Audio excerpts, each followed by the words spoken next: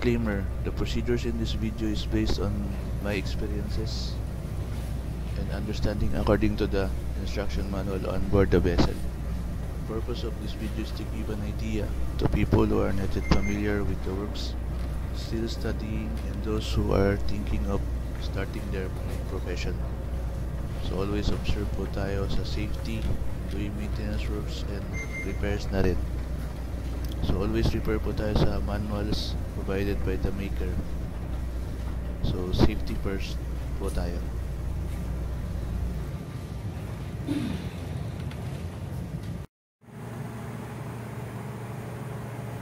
Guys, welcome to my YouTube channel. I would like to share my low insulation experience, especially in this 440 volts AC.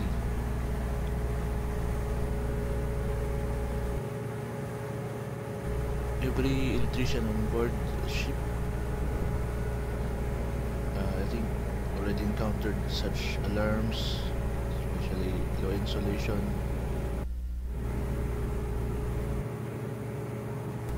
What I'm using here now is insulation resistance tester unit T. I've connected already the ground or earth. Now I'm checking the connections, my tester, to have an accurate reading.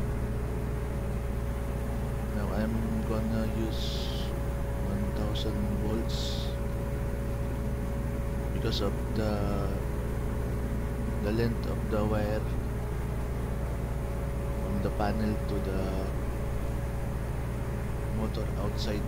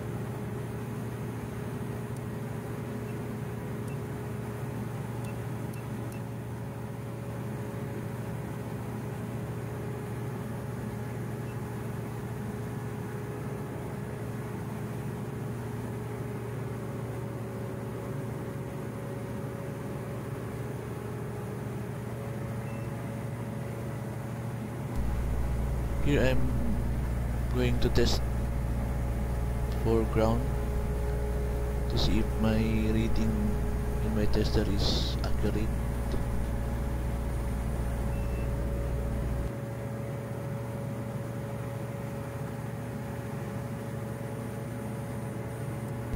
And also you can hear a buzzer sound.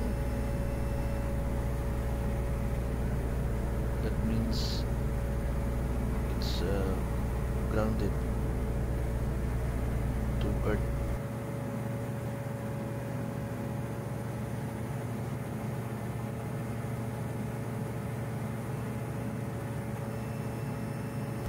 Now I'm going to test each leads going to the motor outside the crane. So I'm expecting the reading would be very low because of the alarm that we are having and the control panel.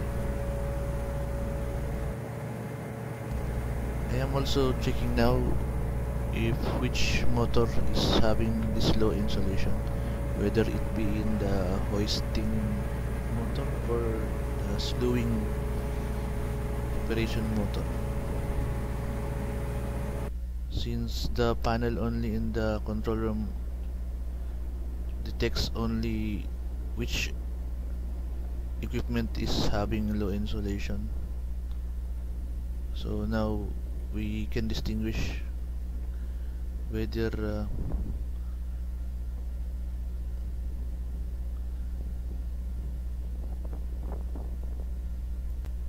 or which one of the two is having this low insulation, so that we can rectify.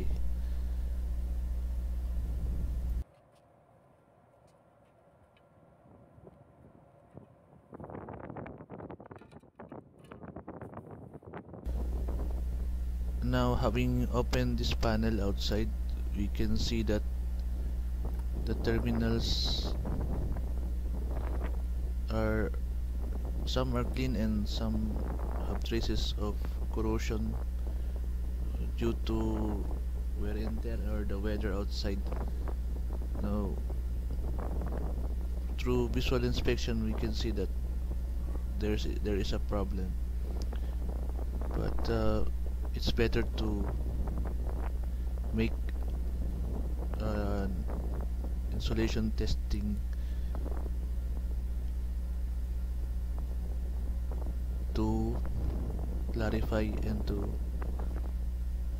make assumptions on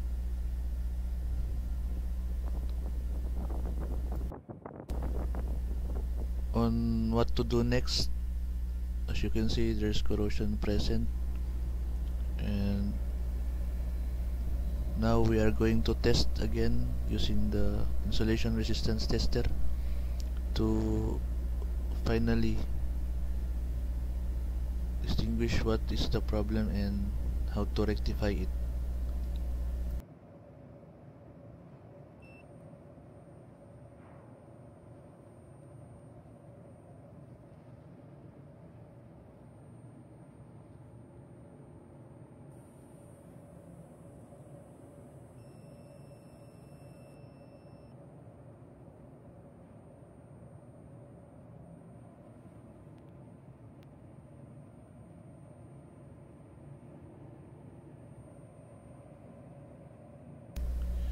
Low insulation on equipments outside is about but normal due to climate and weather exposure, especially on heavy rains and strong winds. That's why we should, upon dealing with these equipments outside, they should be all weather proof and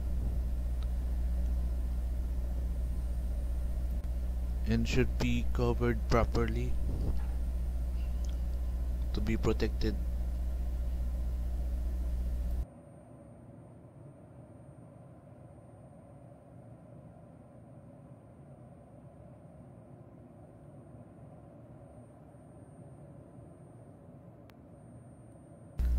Upon cleaning and isolating the corroded portion and line, we have a good reading, so it's now a good chance to put it all back together.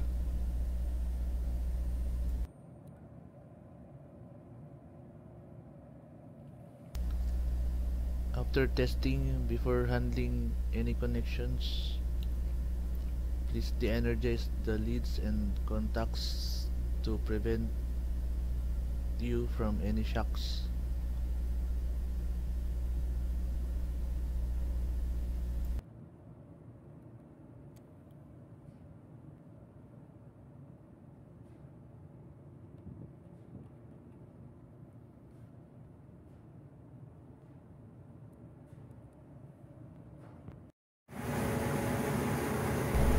Now it's time to energize the system and again turn all back to normal operation, and still advice to be observed.